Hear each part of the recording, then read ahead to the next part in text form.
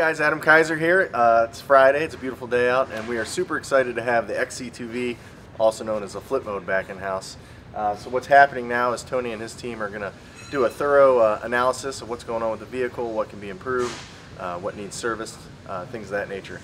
But really, from a sales standpoint, what we want to find out is if we can take this product into feasibility, into our product matrix. And I want to find out how many of you out there would be interested in purchasing and owning a XC2V. So we're super excited to have it back. I'm going to turn it over to Tony and his team, and he's going to kind of fill you in on what he's going to be doing. So me, Tony, I'm here looking over the XC2V. You guys might remember from a few years back. We just got it back in house, so I'm going through everything, making a list of all the pieces that are broken and bent and need to be repaired.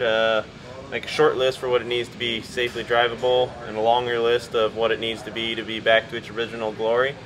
And we'll go from there, figure things out. Just a reminder, since this was a co-created vehicle, it does have a project on the Local Motors website, so you're welcome to see how this thing came to life and what's up next for it.